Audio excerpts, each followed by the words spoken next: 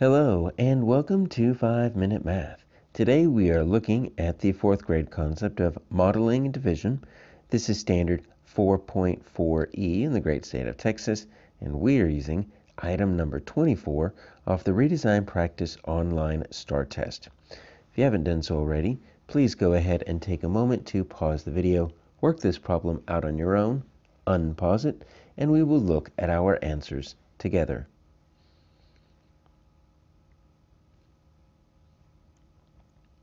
So a family plans to drive 1,584 miles in 4 days. The family will drive the same number of miles in each day. Which equation could be used to find the number of miles they will drive each day? So let's open up our graph draw feature.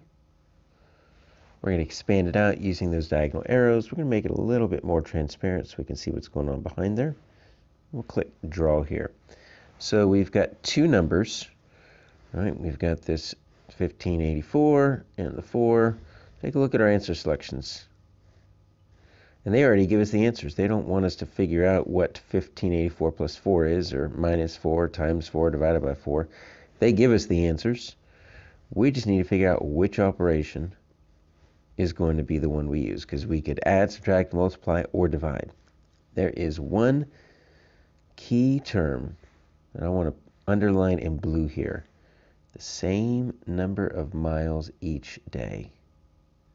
All right, that's very important. Same number of miles, and then even this word each. We're going to see that a lot. When you see the same number of miles, the same number in each box, the same number in each group, it doesn't matter how they describe the groups. When they are equal groups, that gives us two options here that are most likely going to be the ones we need: multiplication or division. This word each always shows up a lot in multiplication and division because each means each individual group. So let's see if we could put this in a strip diagram here. So plans to drive 1,584. All right, so this to me sounds like a total. All right, so I'm going to kind of do this right here. So 1,584. That's as far as they plan to drive. So we're not getting more than that. We're not getting less than that. So they're going to do that in 4 days. Now look what happens if I wanted to do multiplication or division, right? It would kind of change our strip diagram. So if I wanted to divide it, I can actually keep it like this, right? I could take my 1584, I could divide it into 4 equal days, and they said it was, what, 396 each.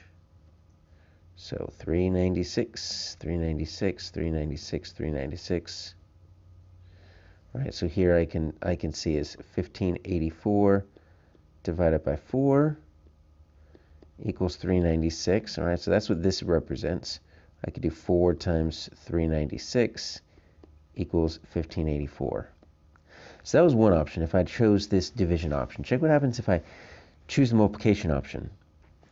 And then suddenly my 1584 doesn't become the total.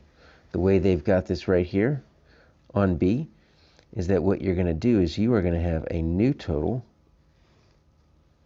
and you're going to have 4 sets of 1584. 1584, 1584.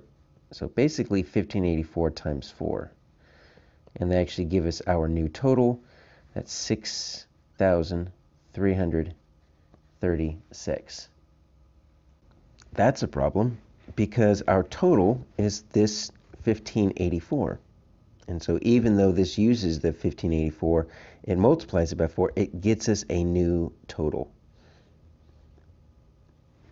And the equation is supposed to use the number of miles the family would drive each day. Well, that doesn't make any sense to drive 6,336 miles each day. It doesn't make sense to drive 1,580 miles each day or 1,588 miles each day. The total is 1,584. So we're going to need to split that up into 4 equal groups. Our answer here is going to be C.